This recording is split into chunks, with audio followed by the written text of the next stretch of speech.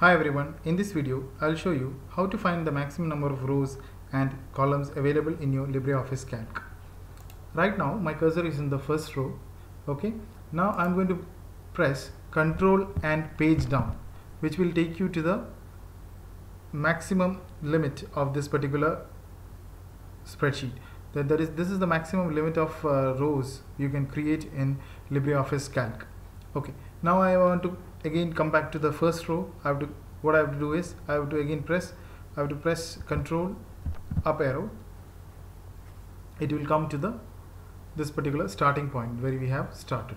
Okay, now in the case of columns, what you have to do is that we have to press Control and the right arrow, so it will take you to the rightmost part of this spreadsheet, or you can take it as the maximum number of columns available in your LibreOffice Calc spreadsheet.